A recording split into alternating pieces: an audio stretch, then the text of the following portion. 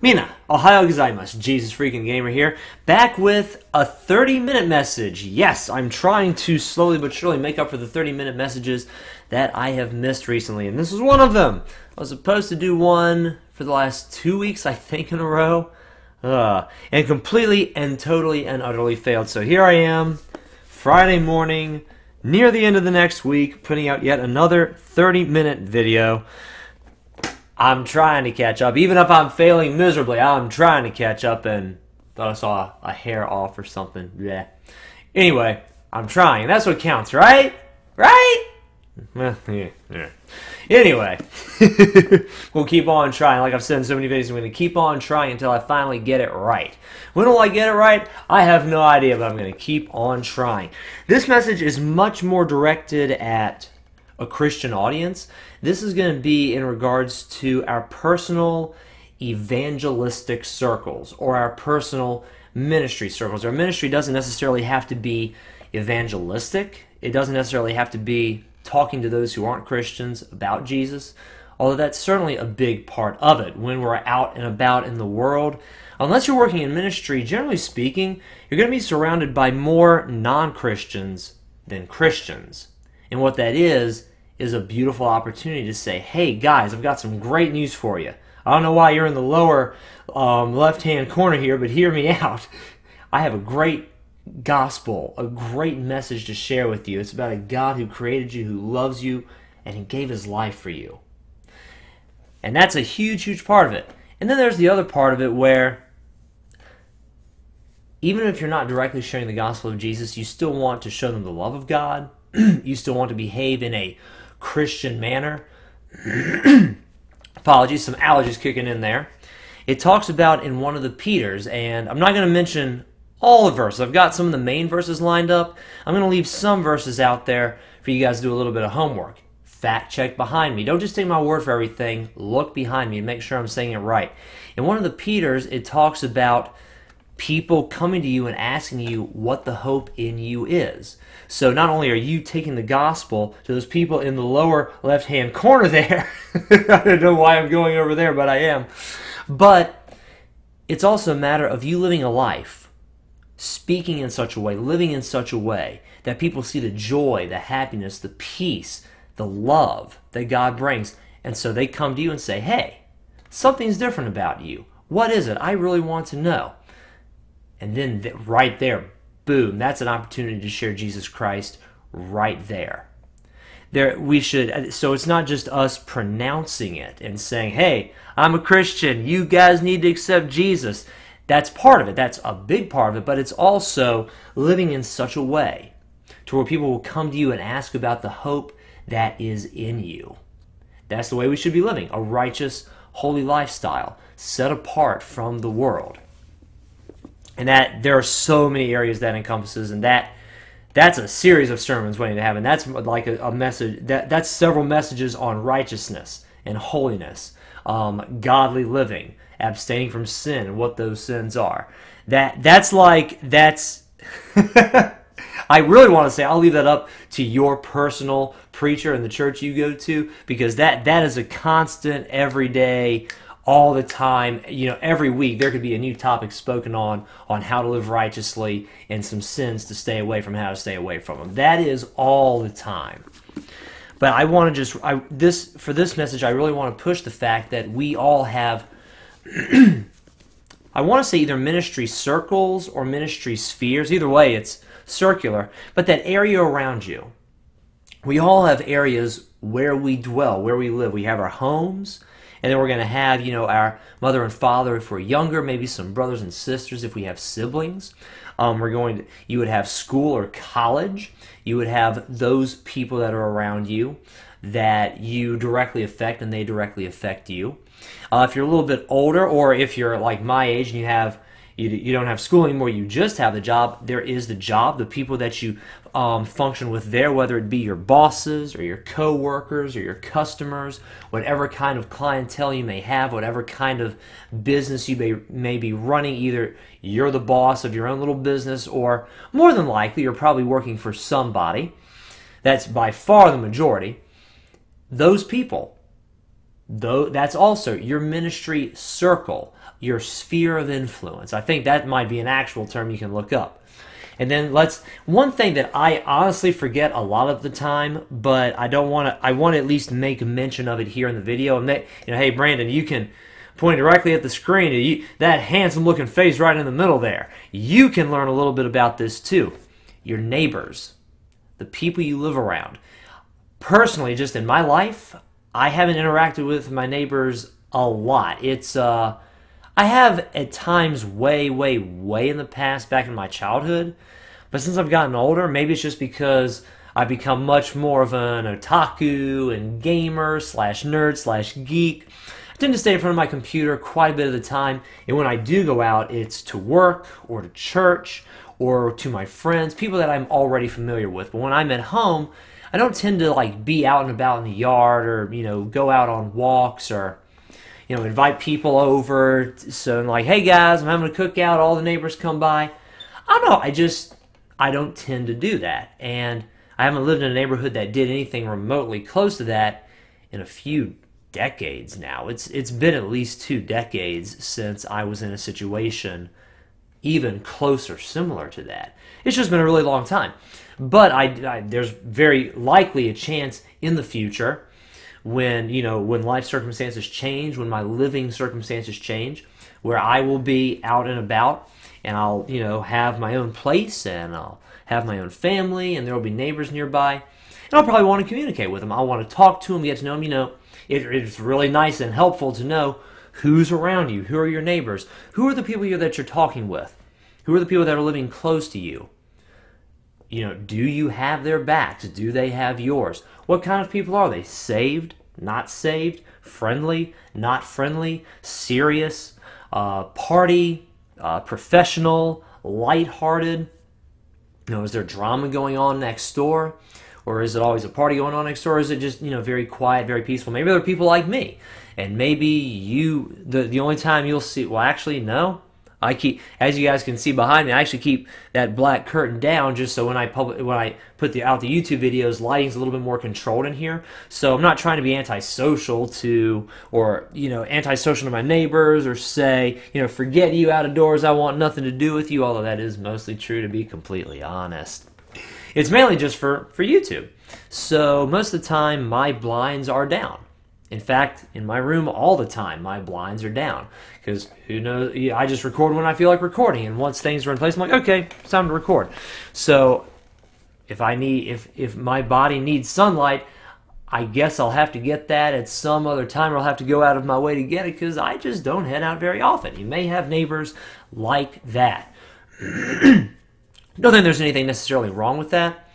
I don't know if you guys communicate much with your neighbors or not, or maybe you're friends with the people that live close to you. I just personally haven't been in a really long time.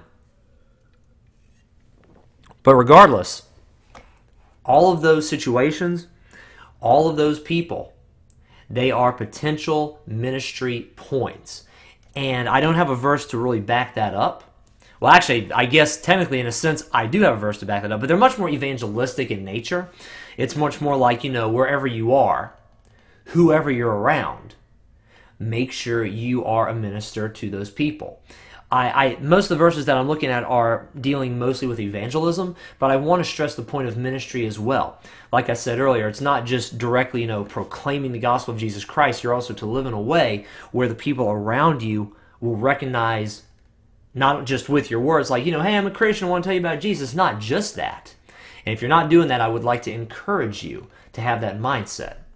And I'll be getting to that in the bulk of the message. But I would like to encourage you, it's not just directly, here's Jesus, get saved, cool, you're saved, on to the next person. No, once people are saved, they still need ministry. They still need discipleship. They still need friends. They need even that iron that sharpens iron. That rubbing and friction. Not always pleasant when you're confronting someone with something they're doing that you don't quite like, or maybe they're confronting you with something that you don't quite like, and you need to pay attention, you need to listen, because that may be God knocking on your heart's door saying, hey son, hey daughter, this is my way of telling you this part of your life needs to shape up. Please pay attention to what these people are saying. even if they're not like your favorite kind of people. God can use completely lost people, and sometimes we get along with. I have several friends that are not Christian at all. Let's say the people you don't like. Sometimes those can even be Christians. Those can even be people that go to your church. You need to be open to listening to them when they say, "Hey, something's not quite right. You really should work on this." It's not easy to do, but that is also a ministry. And I'm not telling you to go out there and like start rebuking people for everything that they're doing.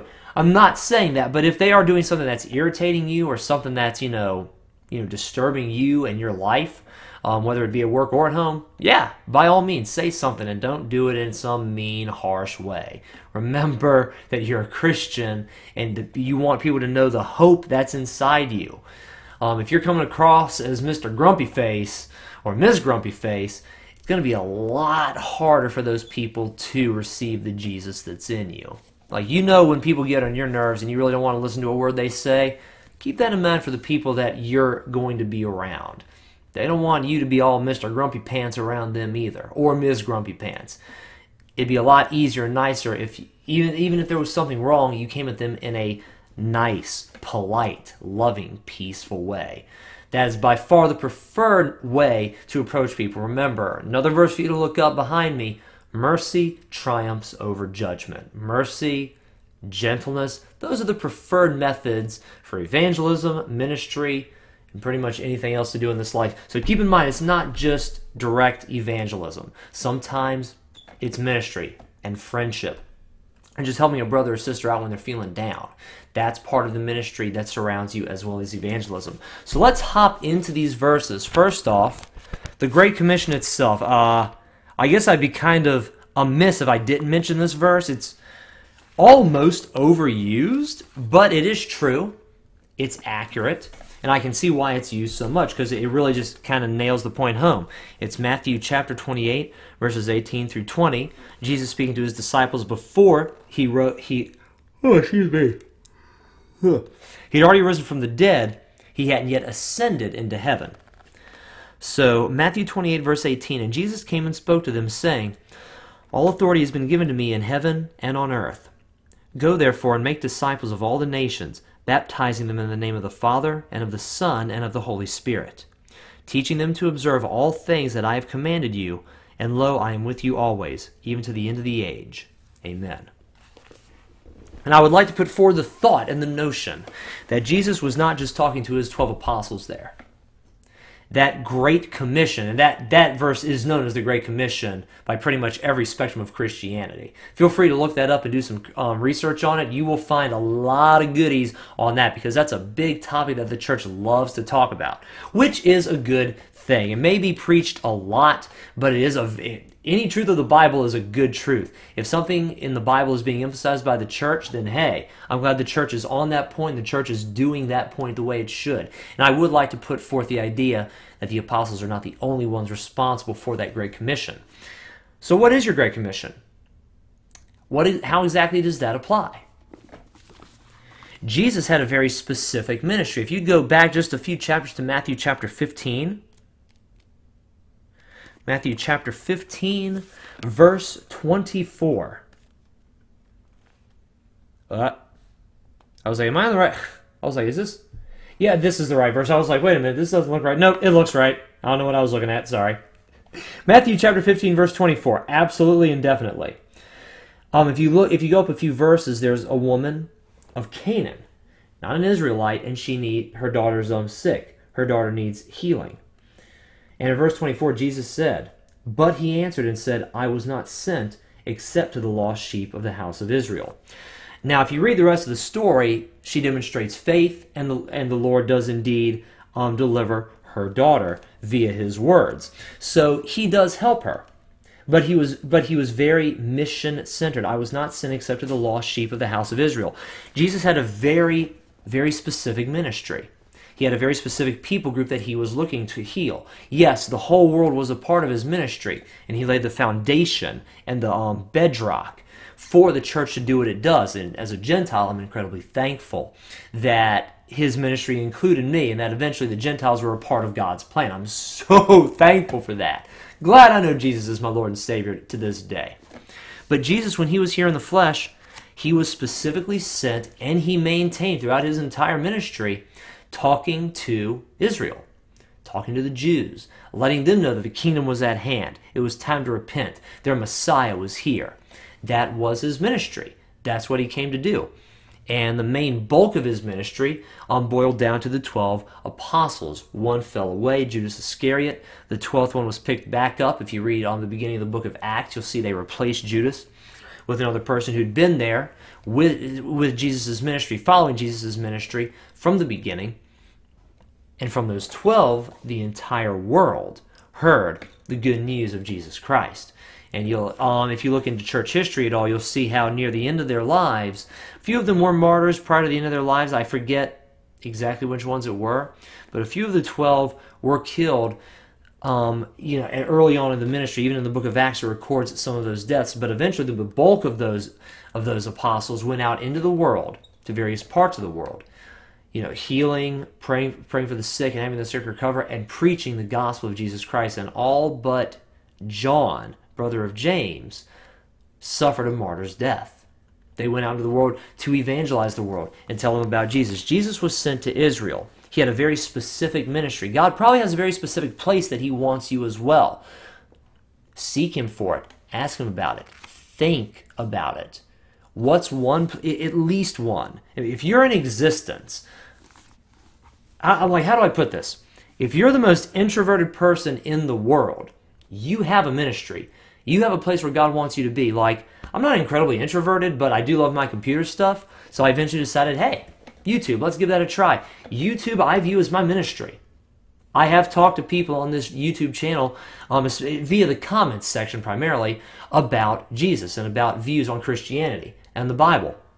And of course I do the message every single day, whether it's a long message like today or a short message like the bulk of my days. 6 days during the week I do a short message, 1 day of the week, although this week I'm making up for it for lost time.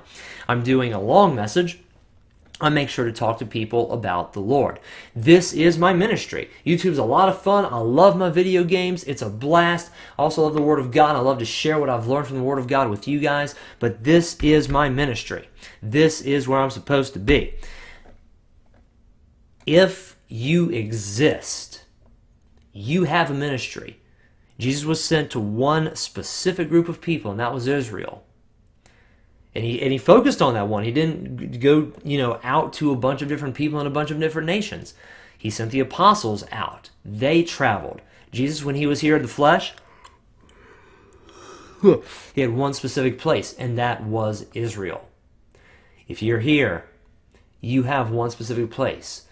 Maybe you are incredibly introverted. Maybe you love to be on the computer like me. But maybe you don't have a YouTube channel like me. Maybe you don't want a YouTube channel like me. If nothing else, the people you live with, like your parents or your siblings or both, or your wife or your children or both, that is your ministry. Your family, if no one else, is your ministry. And if you live by yourself, you're grown up, you're old, you're moved out. The only socializing you do is when you go to work that day, you have the people that work around you in their cubicles. And you either eat lunch in the break room or you go out to eat somewhere. Those people you work with and the clientele that your business helps out and serves in some way, that's your ministry. Those are the people you talk with. Those are the people that you are called to be a minister to. No one is here completely for themselves. I feel like there's a certain religion that actually says that encourages you to be on your own. I think it's Buddhism that says like every man is an island unto themselves, and that is completely wrong. That is nowhere in the Bible. That's nowhere in the Word of God. And of course, you guys know I'm not a Buddhist. I'm a Christian. I would tell you that Buddha is not God.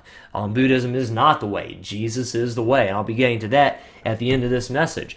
But no one is here to just be by themselves and do their own thing. I've honestly thought about sometimes how it'd be nice to just kind of not have to do anything except for be on my computer, maybe work from there, and like have no interaction or minimal interaction with people and just kind of stay to myself, stay alone. I've had those thoughts. Even though I don't mind being around people, even though in fact I like being around people, sometimes it's just nice to get away.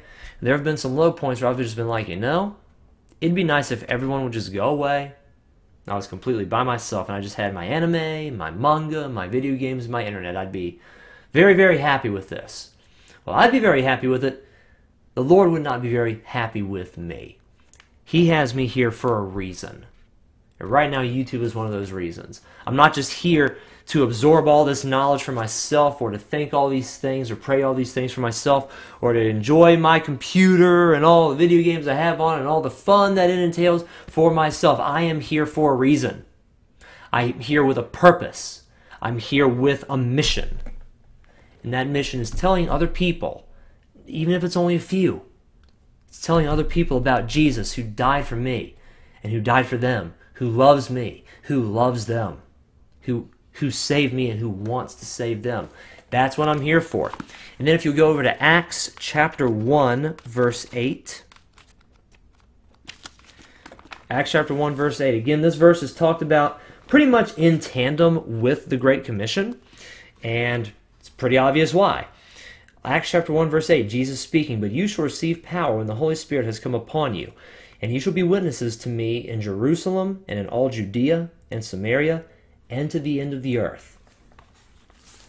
Again, this is preached on a lot and usually in tandem with the Great Commission, and it sounds pretty much like almost a retelling or a rewording of the Great Commission.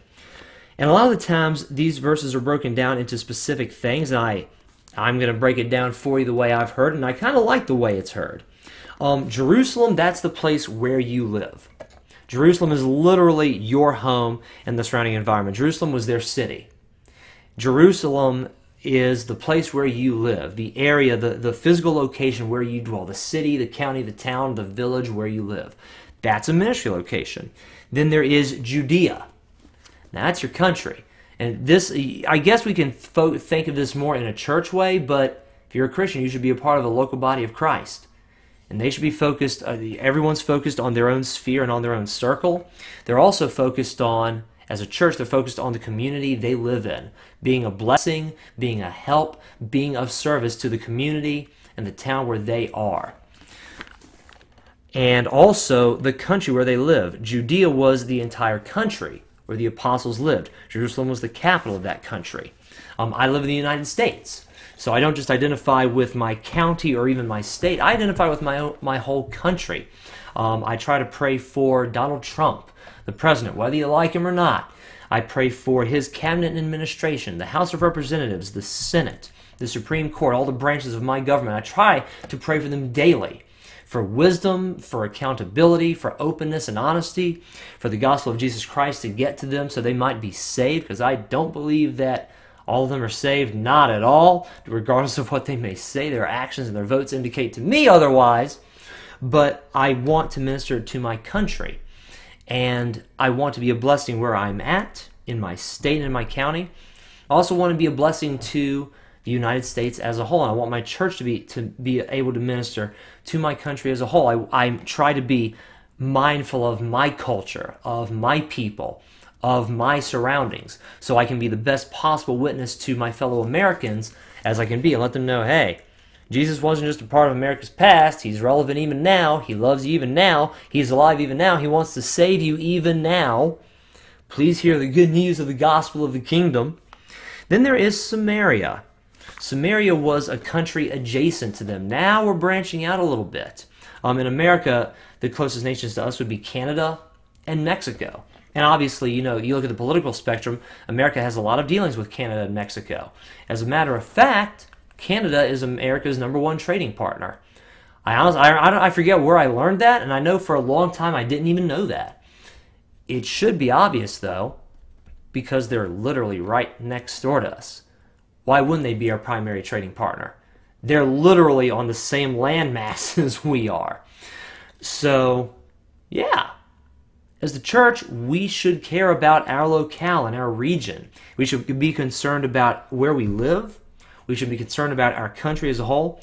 We should also be mindful of the countries that are surrounding us. How can we be a blessing not just to our culture, but to the surrounding cultures? Not giving in, not drawing any quarter, not adopting a sinful lifestyle or something that goes against the Bible and the Word of God.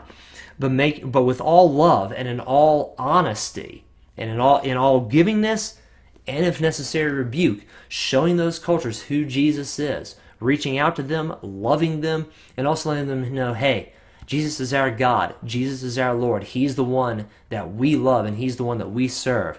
We'd like to let you get to know who He is. We'd like to share Him with you. And then finally, not just our town, our nation, and the nations nearby, to the end of the earth. To the end of the earth.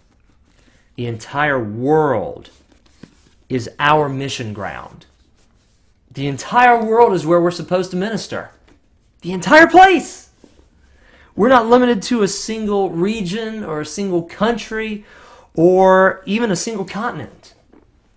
The entire world is our mission ground.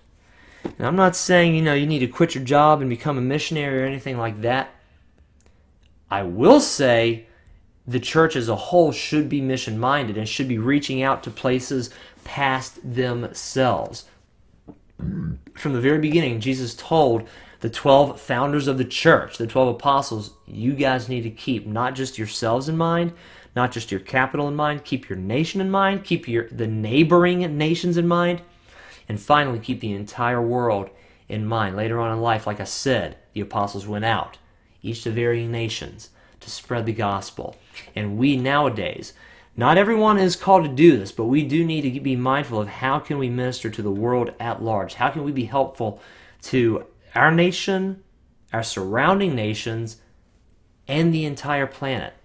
And maybe God is calling some of you to the missionary field. Maybe even through this message right now, God is talking to you and saying, that last part He talked about right there, that really applies to you. I want to use you, son. I want to use you, daughter, in a much broader and greater way than you've ever imagined. I'd like to invite you right now. I'd like to invite you right now to open up your heart to whatever the Lord may be doing in you. As a believer in Jesus Christ, is God calling you outside of your comfort zone? Is He calling you outside of what you thought was your mission field, outside of what you thought was your zone? Is He telling you to go somewhere else? Is He telling you even possibly to relocate? Go to a completely different land and to people that are not your own. Share the good news of what Jesus has done for you. And so I want to encourage you right now. I'm going to shoot up a prayer for you. And I'd like you to join me in this prayer. Say, Father God, I don't know where You're calling me. I don't know why You're calling me, but I welcome You to do in me right now whatever it is that You want to do. If You want me to stay, I'll stay. If You want me to go, I'll go. To the ends of the earth, wherever You want me. I may not have the funds to do it right now, Jesus. I may not have the resources, but if You're calling me, You'll make a way. Show me what You want me to do. Show me where You want me to go. Show me how You want me to get there. Show me what work You have in store for me when I go. Make the way, Jesus. I want to serve You. I love You. Amen. And for those of you who don't know Jesus at all, I'm inviting you right now. Like I said earlier, YouTube is my mission field. This is the place where I minister. This is a zone where I'm active. This is a place where I do ministry. And I want to invite you right now, if you're not a believer in Jesus Christ, accept Him as your Lord and Savior. Some of you are thinking, I don't know why I watched this whole message. This is a giant waste of time. And if so, before you click away, I just want to say thank you for giving me the time of day. Thank you for considering what I had to say. I greatly appreciate it. Even if you think I'm full of malarkey, I appreciate you taking the time out of your day to listen to me and just make me a part of your day. That's awesome. Some of you are thinking, this Jesus thing is really getting to me. I've heard about Him, or maybe you're just hearing it for the first time, but something just rings true. Something just rings right. You realize that you need God's help. You realize that you need Jesus. Can I just invite you right now to accept Jesus as your Lord and Savior? You don't necessarily need to pray a prayer that I've prayed or say some specific rote, routine, pattern thing. Just in your own words, telling Him that you believe He died on the cross for you, that He rose from the dead, that you need forgiveness for your sins. He'll forgive you. And if you want a model prayer to follow after, pray this prayer with me. Say, Lord Jesus, I admit that I'm a sinner. I believe You died on the cross for me, shedding Your blood for the forgiveness of my sins, and that You rose again. Please, Jesus, come into my life right now. Be my Lord. Be my Savior. Thank you, Lord Jesus. Amen. If you prayed that prayer or a prayer in your own words, congratulations, you are a Christian. God heard that prayer. He was right on it. And you are now a member of the family. Welcome to the church. Welcome to the house of the living God. It is good to have you. If I could encourage you before I close this video, read this Bible. Maybe this is my Bible. Please don't take it from me. I like it a lot. But if I could encourage you to get your own Bible, if you don't have the funds or the money, you have the internet or you wouldn't be watching this message, there's free Bibles online. If you could read just a little bit of that every single day, it'll let you know what your God thinks and feels about various things going on in the world.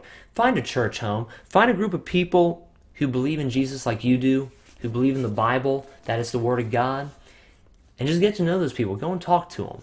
Even if you're introverted, even if it's a little bit difficult, try to find some people that you can connect with and plug in with, because it is so helpful when you are talking to people who believe the same thing as you. Finally, if you could just shoot up a little prayer every day, even if it's as simple as, Jesus, thank you for the day, or Jesus, this day sucks, I hate it, please help me. Those are prayers. Those quick little statements God hears and answers. Guys, thank you very much for giving me the time of day and for watching this video. I love you, and God bless.